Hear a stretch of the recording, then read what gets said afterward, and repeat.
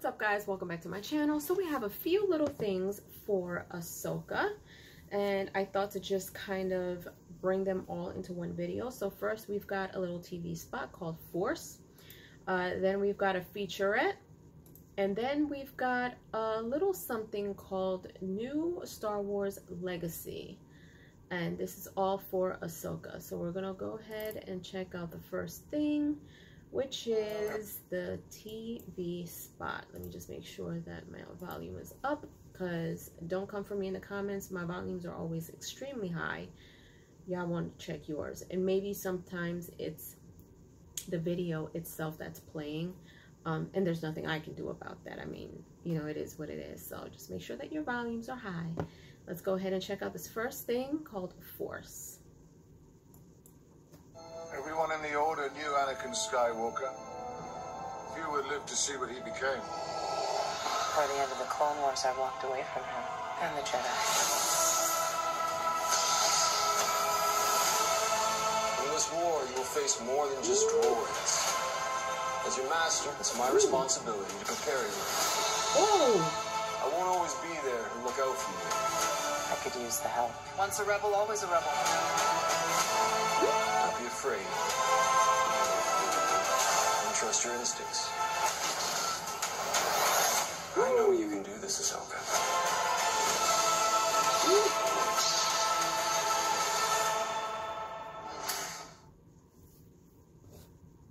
I think this is going to be pretty good, y'all. I think this is going to be pretty good. All right, I like that. So let's go and get into this featurette. Always two there are. No more, no less. A master and an apprentice. Star Wars always has these great master-apprentice relationships. Remember, a Jedi can feel the Force flowing through him.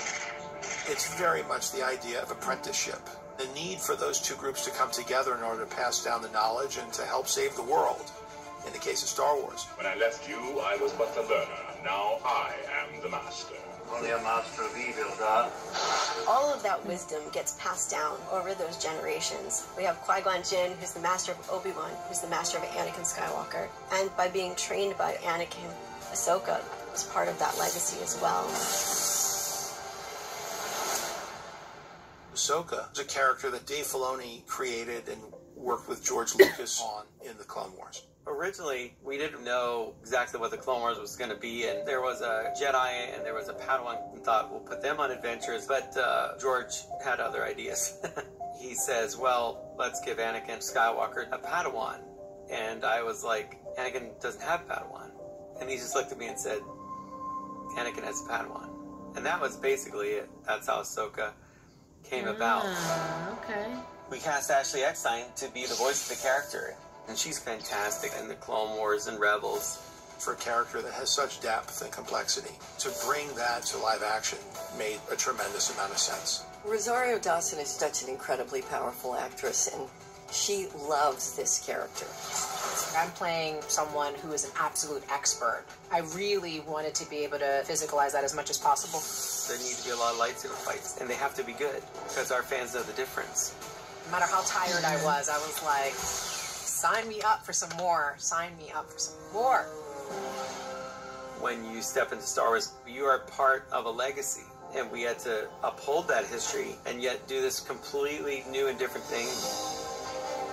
I think from the beginning of this series, Ahsoka is out there on the fringe of the galaxy. When she hears whispers of this warlord's return, she decides to enlist her friends' help. This is about preventing another war. You know who could help? Sabine Wren. I'm not sure she'll want to help. I'm telling the story about this mentor-student relationship that passes from Anakin to Ahsoka to Sabine. There is nothing easy about being a Jedi. It's quite extraordinary to bring this to life. When the stakes are this high, we have to do what's right.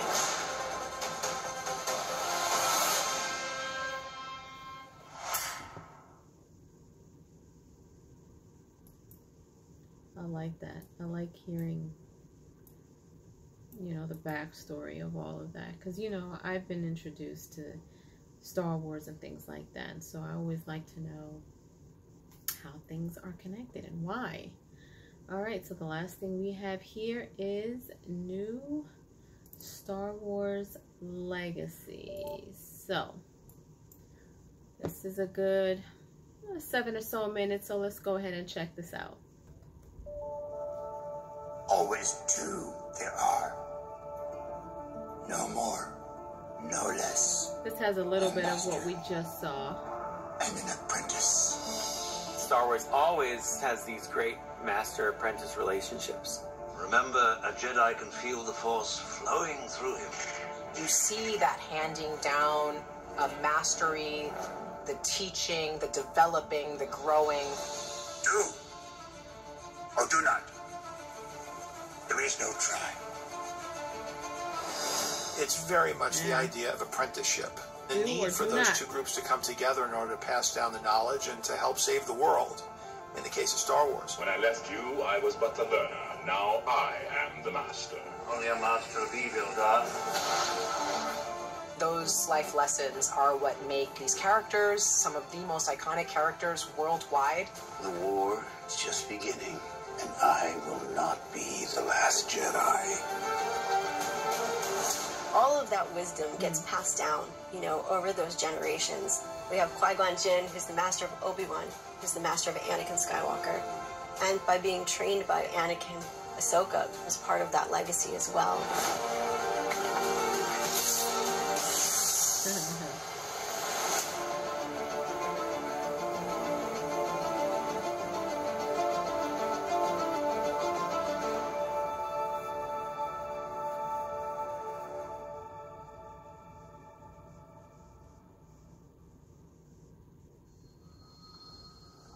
Ahsoka is a character that Dave Filoni created and worked with George Lucas on in the Clone Wars.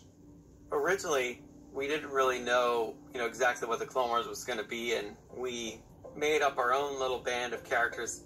There was a character that was a Jedi, and there was a Padawan, and thought we'll put them on adventures, but, George had other ideas. He says, well, and this character, and he points to the Padawan we had, and he says, let's give Anakin Skywalker a Padawan. And I was like, Anakin doesn't have Padawan. And he just looked at me and said, Anakin has a Padawan. And that was basically it. That's how Ahsoka came about. We cast Ashley Eckstein to be the voice of the character. And she's fantastic in the Clone Wars and Rebels. Ahsoka is one of the most well-developed characters in Star Wars, period. She is the apprentice of Anakin Skywalker. She is the only one that he is trained to be a Jedi.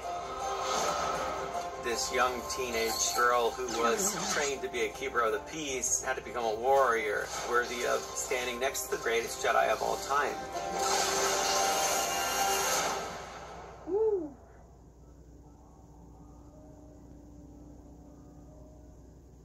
Ahsoka's story and her growth has mirrored my own. As you see, my style of storytelling matured. The stories got more complex.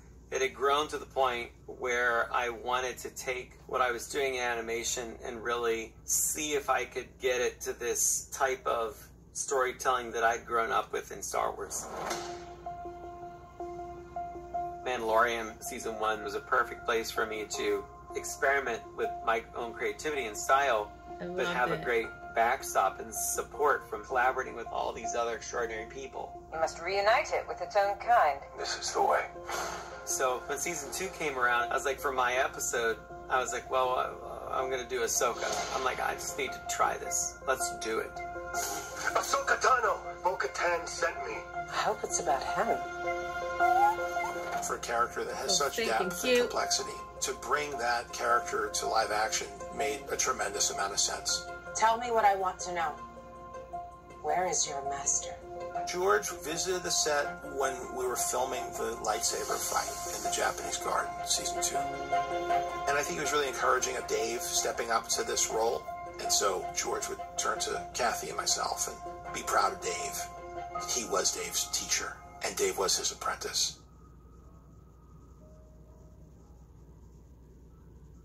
There are moments when I just stare at her and I'm just like, wow, she just looks like this thing I've drawn. You know, but Sarah's done all the research. Like, she knows the character, but now she has to become it in a way that's never happened before. Yeah, and actually, the thing that feels most awkward right now is talking with you. You know, the posing and you know, sort of the stances we're doing. That's not unusual, but speaking as Rosario while in Ahsoka is a little startling. I really love the transformation and really deep diving into who she is. Rosario Dawson is just such an incredibly powerful actress, and she loves this character. I think everything about who Ahsoka is just brought to life in a way that almost nobody else could. She not only gets a character, but she gets like the Star Wars of it all, which is an important ingredient. You have to be in it.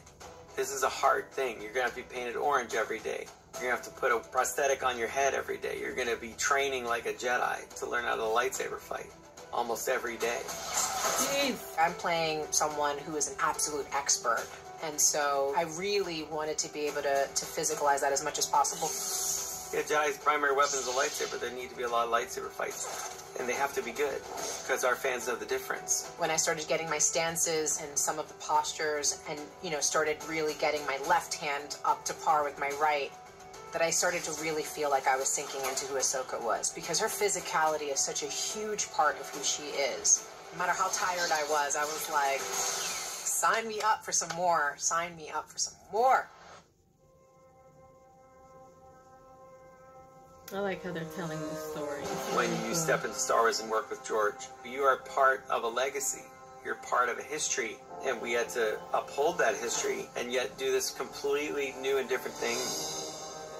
Ahsoka is another story where you can step in at any point and not feel that you necessarily have to have seen everything. From the beginning of this series, Ahsoka is out there on the fringe of the galaxy. When she hears whispers of this warlord's return, she decides to enlist her friends' help. This is about preventing another war. You know who could help? Sabine Wren. I'm not sure she'll want to help. I'm telling the story about this mentor-student relationship that passes from Anakin to Ahsoka to Sabine. There is nothing easy about being a Jedi. It's quite extraordinary to bring this to life. When the stakes are this high, we have to do what's right.